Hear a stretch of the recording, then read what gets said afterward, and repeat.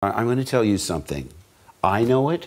George Lucas knows it. And when I tell you, you'll know it. But if it leaks, we'll know it was you.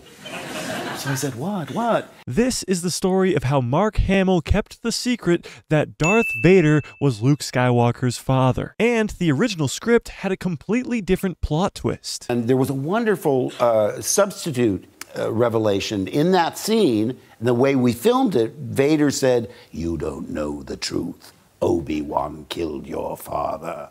And the idea of Alec Guinness being the real villain, I thought, wow, what a spectacular twist. And it's just as you see in the film. No, search your feelings, you know it's true. Wallop, the hand goes off. The director, Irvin Kershner, took me aside. He came to my dressing room, actually, and he said,